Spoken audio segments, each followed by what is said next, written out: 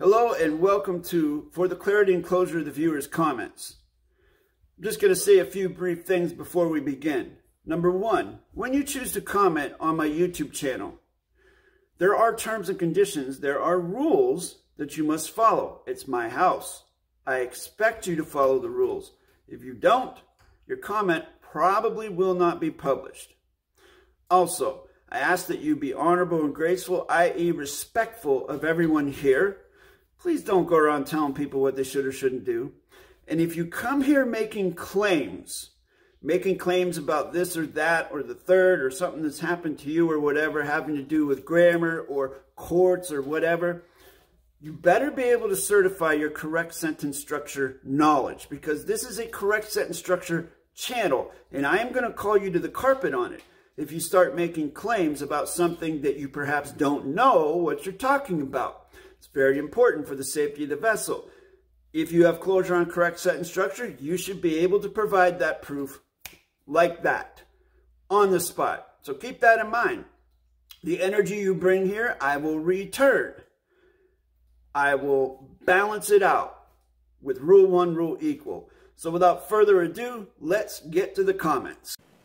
Friends and neighbors, we got a lot to get through today, so let's get to it. First comment comes from the Learner 1000, who's commenting on the replay of the TikTok live stream that I did.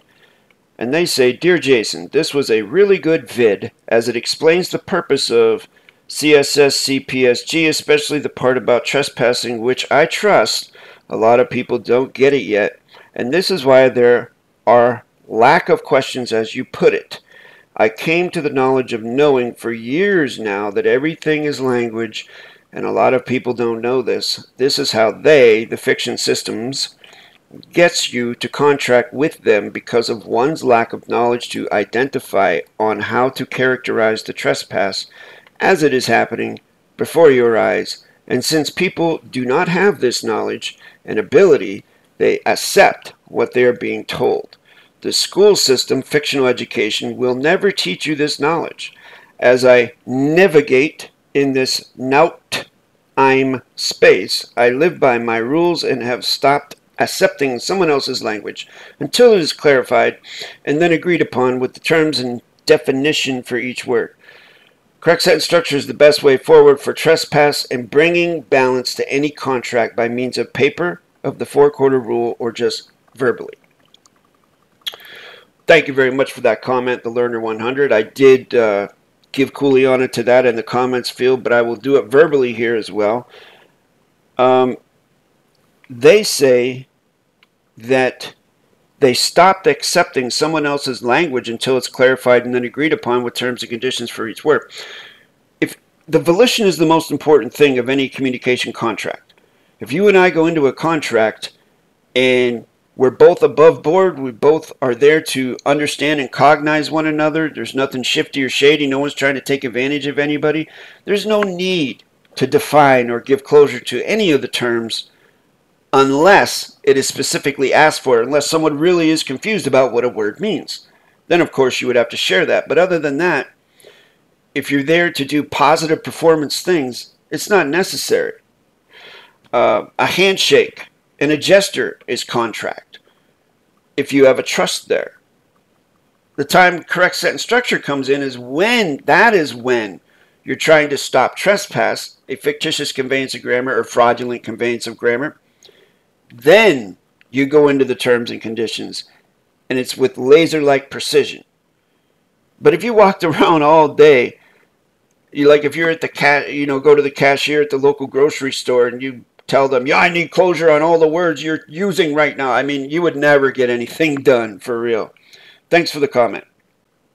Next comment comes from Maggie McCall 7090, and they say, "Hi, where can I find the companion video to this one that you mentioned at the start of this video, please?"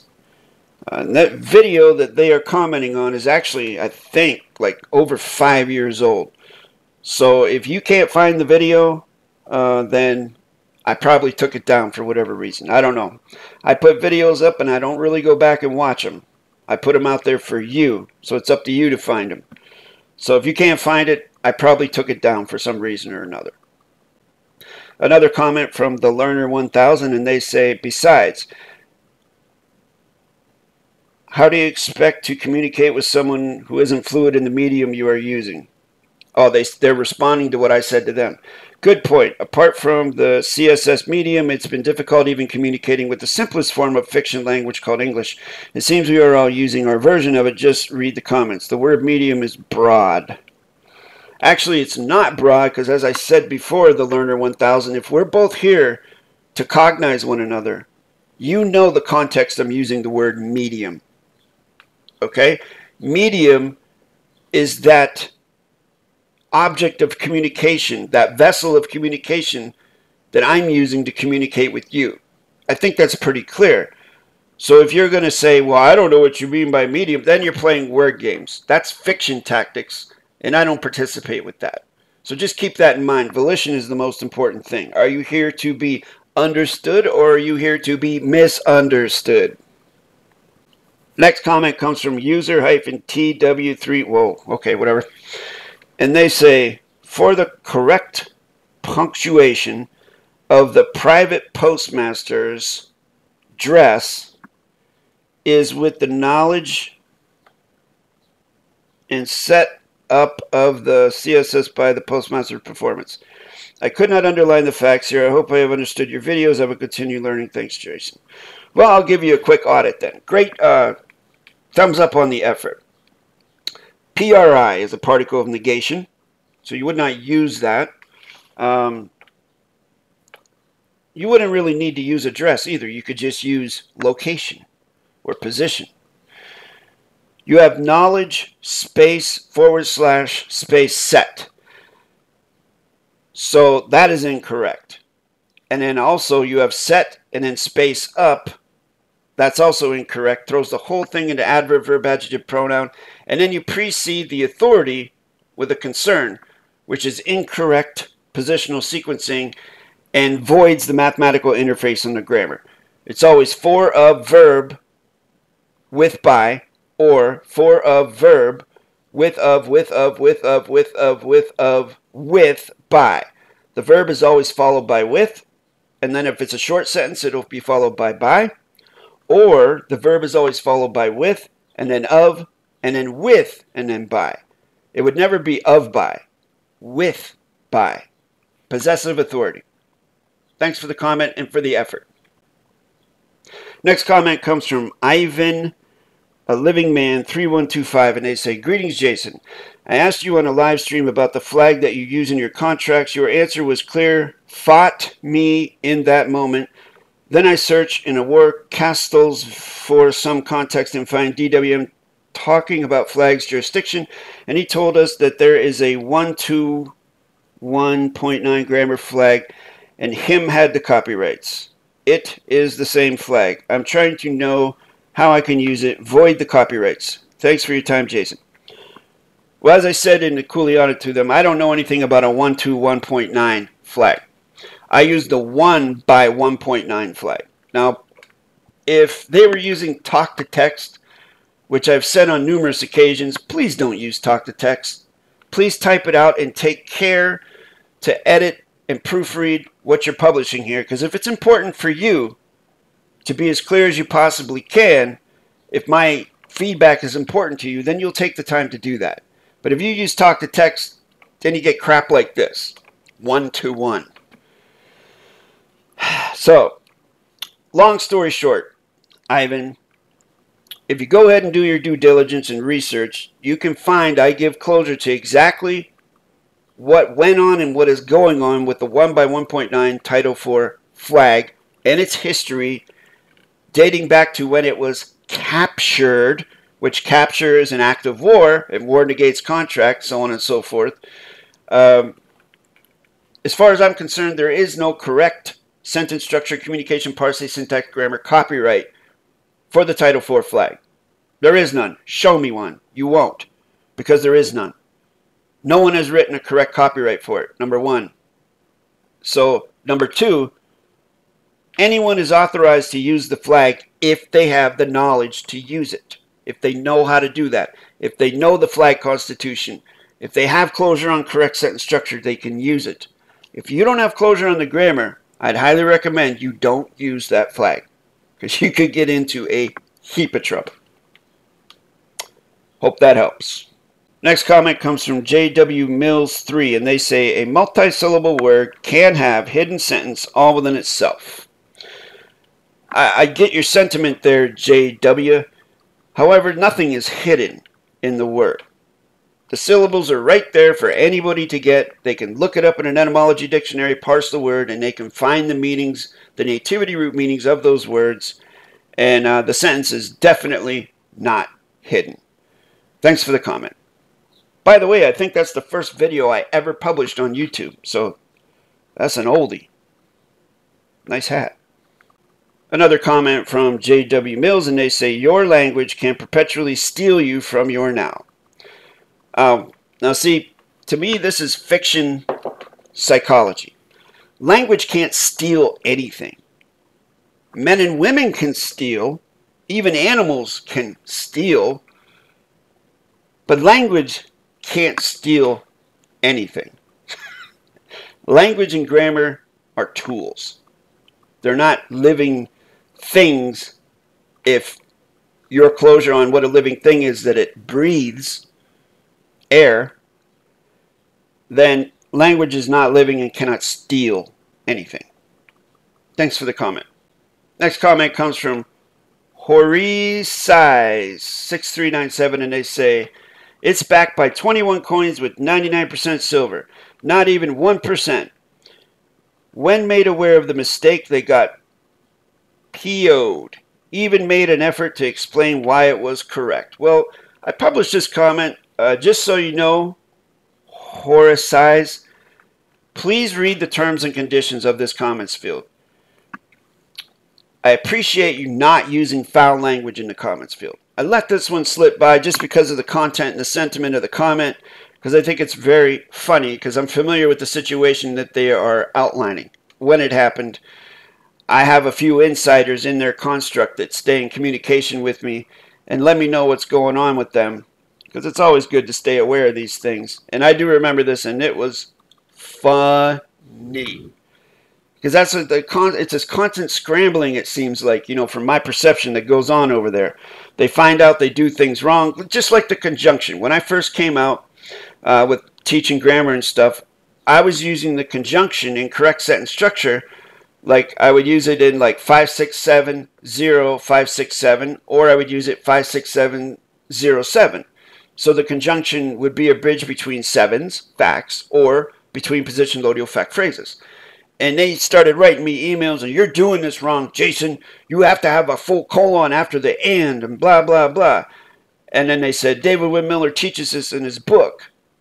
And because they used the book as some sort of authority, I sent screenshots back to them. Actually, it was to Mari Shopka, where I showed David using the 707 scenario. It was really funny. They shut up real quick after that. And now I see they have modified and updated their use of the conjunction to fall in line with the way I teach it, and have been teaching it from 2018. So I'm glad they're learning something over here. Next comment comes from member Stuart Ship. Thank you for your membership. And they say, for the wowzers of the modification is with the filing by the claimant cognition. Okay, so just looking at this comment right off the bat, I published it for a reason. I do not condone nor suggest anyone use a style of grammar like this. It reminds me back when Gordon Michael Schiller was using, you know, this punctuated fiction babble sentences like colon, how hyphen r hyphen u hyphen today question mark. He would just do, and I would call him out on it, and I would say that if you're going to communicate, you need to use correct sentence structure, mathematically certified forwards and backwards, if you want to stay aboard this vessel and communicate with me. And then he wrote back to me, this is a lazy, casual style of correct sentence structure. And they use words like wowzers in their facts, or wowee. or holy moly or something goofy like that. To me, and this is me, ladies and gentlemen, this is the way that I teach the grammar. It's sacred to me. It's not to be used in a trivial, haphazard manner. And that's the way I view wowzers. I would never use that, and I don't suggest you do it either if you're serious about the grammar and you treat it with honor and grace. Okay, so I just wanted to put that out there. Also, a couple other little things here. It's missing an S in claimant cognition. Again, this goes back to me asking you, the viewer, if you're going to take the time to comment, please proofread what you're putting out there, because this will carry over to when you learn correct sentence structure. You'll be meticulous about that too. As they say, you perform the same in the small things as the big things. You put forth 100% effort. So I appreciate it if you would do that and show my comments field the respect by proofreading your comment. Also, modification. MO is no contract. All right? And then I don't use, even though, you know, I do say, well, it's okay to put like a word like filing and then sick it. Personally, I would recommend not using that style. Don't use ing at all unless it has something to do with a word that's been out there for a long time, like bills of the lading. You know, that's a well-known word. Well-known term. I would use it for that. But other than that, no INGs. That's the way I teach it, and I try to be as correct as I possibly can. Next comment comes from Cuss DS Conscious, whatever. Don't know what that is. And they say, notice, for the defecations are with the poseful tension by the facto feds. Again, this falls along the same line as that stewardship comment. It's not correct sentence structure. It's not what I would call correct sentence structure, not serious correct sentence structure. I don't know what this individual's knowledge level is. I know that they put notice as a standalone pronoun, and so that pretty much throws the rest of it into adverb, verb, adjective, pronoun nonsense. I'm not a big fan of putting particles of negation in brackets. I feel like if you're going to invest energy in writing out a correct sentence structure, then where possible, you would actually do the work to find a synonym, a positive performance synonym to use, rather than just put brackets around particles of negation. And when you read it out loud, it sounds goofy. For the defecations are with the poseful tension by the facto feds. I mean, I don't know. I don't know about you, friends and neighbors, but that sounds kind of goofy to me. Thanks for the comment. Please don't take it personal. Now we have a TikTok comment. And TikTok Ready says, I paid for a live life claim and haven't received it back. Ladies and gents, you don't know how many people have commented to me and contacted me and told me that they sent, you know, a couple $100 in that direction towards that guy and his people and didn't get anything back. And they won't even talk to them. Basically got ripped off, ghosted. And then Wolfie says, certified truth in mouth, 2 or 3 witnesses, every word may be established. I don't know what that means, certified truth in mouth. So the truth's in the mouth. What if the truth gets out of the mouth? Then what happens? TikTok is a different domain, let me tell you what.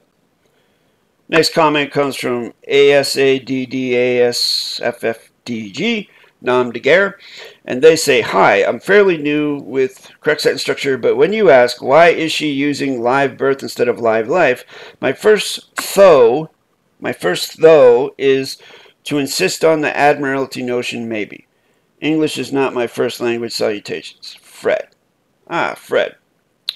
Well, that's as good a guess as any. To me, it's just stating the obvious. if you're reading and writing comments and watching videos, then you are a live birth claimant. You have a claim of a live birth. You were born alive. So it's redundant to me to say something like that. I mean, if they want to, this goes sort of like in the continuance of the evidence that I've said before, that domain over there, the Russell J. Gould, Muriel, Maury, those type of people, they're fiction. They navigate in the fiction. And your theory fits right into that. Because if they're going to participate with admiralty, then that's fiction. So fiction, fiction, fiction. Fiction in, fiction out. Thanks for the comment and welcome aboard. Another comment, they said, of course I know that we all... I told them that it's all fiction concepts. And they said, of course I know that we all start from a different Babel perspective, but we all aim the same destination because we all notice something deeply wrong, flawed with the wording or the verb.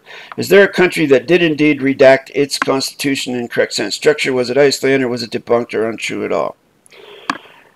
Again, as I corresponded back, my Kuleana was, I don't know if a country did that, but if I had to give a knowledgeable guess about it, I would say no. Why would a fiction system ever do something like that? Because if the fiction system started using correct sentence structure, the gig would be up. They would no longer be able to fleece people. Will never happen. Do you know why it will never happen, Fred? Because they have the bigger guns and clubs. And that's the bottom line. Next comment comes from Steve Harvey. And they say, the first rule or principle is mentalism. This woman speaks of a bonded heathen of birth. For I am born a man, it is in sense of spirit for which I speak. This woman wishes a status change. I think they mean status. For language is part, but only part. It is how one's honorable status change is repentances from past, to bring one up from heathen to be likened to a god. A change of mind and attributes to show one's conduct is not of a heathen. Okay, so I warned this individual to please observe and follow the terms and conditions of my comments field. I have to say this again and again and again, friends and neighbors. Does no one ever read the terms and conditions of the vessel that they're on board, that they're a guest of? I specifically ask people, please, don't do this, don't do that, don't do the third. And yet here we go. Someone sharing their religious beliefs with everyone else. Because witches, repentance, gods, heathens have nothing to do with correct sentence structure mechanics at all. Who's to say if a heathen is bad or not? What is a god? Here's a question for you. Why do some men and women feel the need to participate with a concept such as God? This is a cup. It holds liquid, a finite amount of liquid. I can certify to you this is a cup. If you were sitting in front of me, I could hand it to you, and you would say, yeah, this is a cup. Okay. Now show me your God. You won't. And the final comment comes from Hexua Mario, and this was on TikTok, and they said, there is nothing shady about Russell J. Gould or his claim of the life. Russell J. Gould is the Postmaster General of the world, not this man. Oh man, I got such a chuckle out of this. And I did correspond back. I gave Kuleana in a video on TikTok to this individual, telling him, you know, where have I ever claimed to be Postmaster General? I never claimed anything like that. Never, ever, ever, ever. I only claimed to be a grammar tutor. Also, again, I know that this individual, whoever they are, they don't have closure on grammar. They don't even know the first thing about the grammar. Otherwise, they wouldn't be saying this. They would know that Russell's claim of the live life template is crap and has mistakes all over it. Anyone who has a rudimentary level closure of grammar can see this.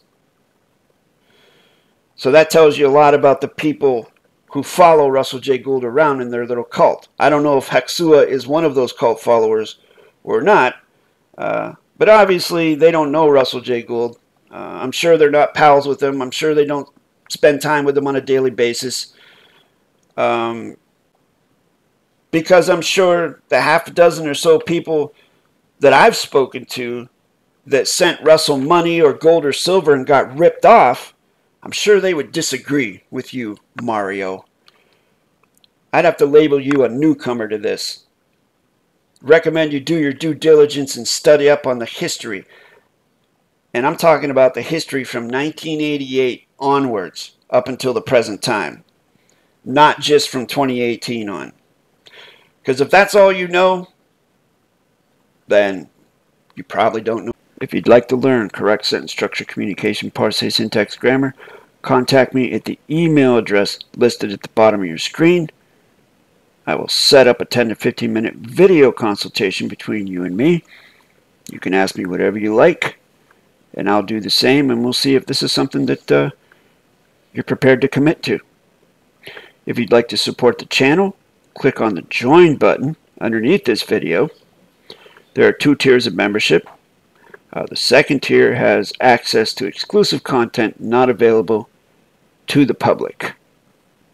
Once again, thank you for watching. Hit the subscribe button, hit the like button, turn the notification bell to all so that you don't miss any of my premieres, because I do post on a very consistent basis. There are over 500 correct sentence structure videos for you to study on this channel. My gift to you, my fellow mankind. Thank you again, and I'll see you in the next one.